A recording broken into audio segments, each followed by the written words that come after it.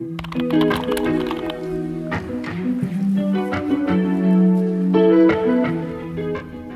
video you're about to see gives an insight into some of the medical services that are provided by Aviation in Australia. The aircraft that are used here save people's lives every day, and recently I became a part of that system where I needed to be transported.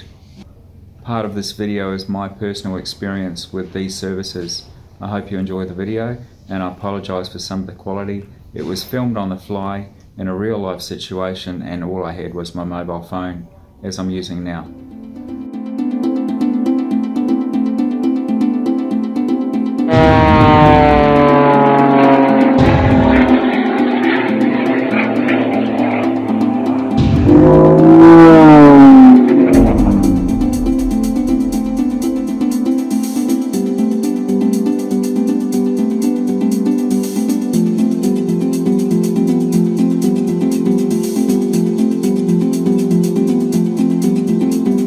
Crayonbox. I was recently aero-medical evacuated from my hometown to this hospital that I'm currently at now.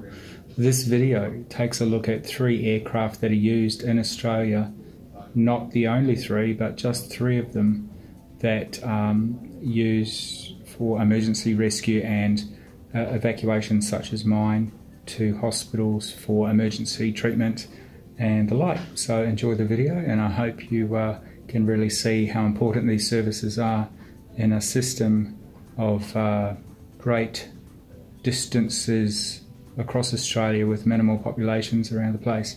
So anyway, I'm currently still in the hospital waiting to go home. Not sure how I'm doing that just yet.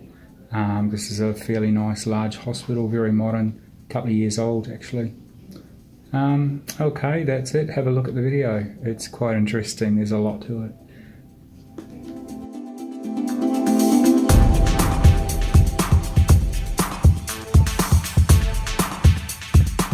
Australia is a very big place, and most of it is not populated.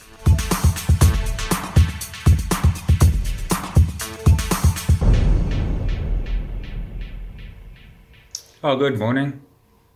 I've been told I might be being transferred back to my hometown hospital today.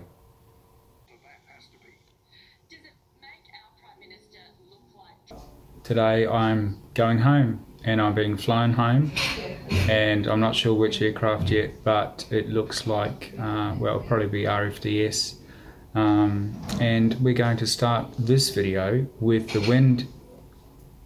Westwind Jet as our first aircraft involved in aeromedical retrieval, based in the South Pacific, or based in Maryborough, but flying in the South Pacific for the Australian area and the islands around the place.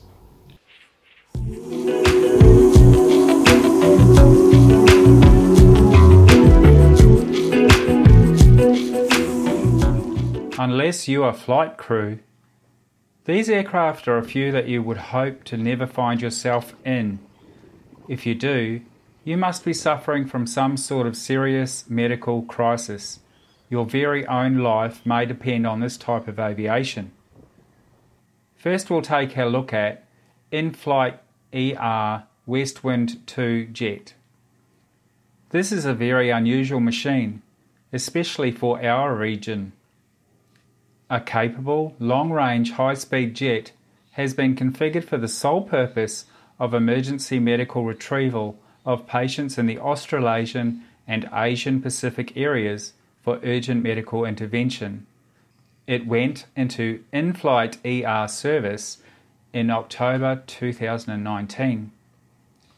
InflightER are a private aeromedical charter organisation and are quoted to say, "The exceptional strength of the Westwind II airframe has allowed us to create a custom-made and industry-leading dual bariatric stretcher capability featuring no lift loading technology, with both the stretcher and base safely supporting a patient weight of up to 230 kilograms. This ability is unique in our region. The the stretcher system can also accommodate dual neonatal humidicribs.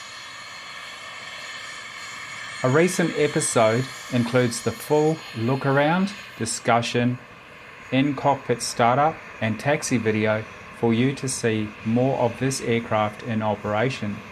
If not already published, it won't be far away. I've made it to the ambulance. We're on the way to the airport now to be